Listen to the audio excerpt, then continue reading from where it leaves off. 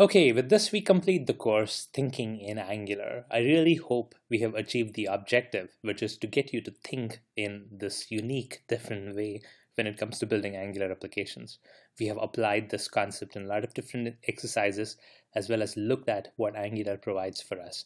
The idea of creating a model and modifying the model and wiring it to the view so that the view automatically updates is a fundamental way of thinking for you to be building Angular applications. Now that we are at the end of this course, I should let you know that we have just scratched the surface of Angular. Angular 1 is a fairly complex framework. It's fairly vast is what I would say. There are a lot of concepts. It's not deep in terms of complexity, but it has a lot of breadth to it. So there are a lot of different concepts that you'll have to learn. So here are some of the next steps. Angular has something called services, which let you create reusable code components that can be used in multiple different places. So it's important for you to understand what services are, how to create services, and how to use some of the existing services. One of the most popular services that you'll be using is a $HTTP service, which lets you make REST API calls. The to-do app that we built in this course is really a browser-only app, right? So you build your to-do applications and you click the refresh button, it's all gone, right? It's all in memory. What you'd ideally like to do is persist this on a server somewhere. And in order to get data from a server or to send data to the server, you'll have to work with REST API calls in Angular. In order to do that, you definitely need the $HTTP service. That service lets you make HTTP calls.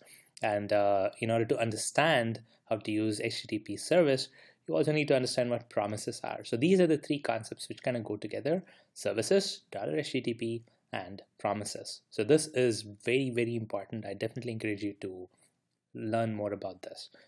Next thing you would have to learn is creating directives and components. I started talking about Angular in this course, and I mentioned how Angular has the model of declarative programming rather than imperative programming. You don't write the steps you need to be executed. What you actually do is build these components. We've been using some of the components that Angular provides, but we haven't created a component in this course. That is, again, vital for you to be taking full advantage of the Angular power. You need to be able to create new components and use them in multiple places.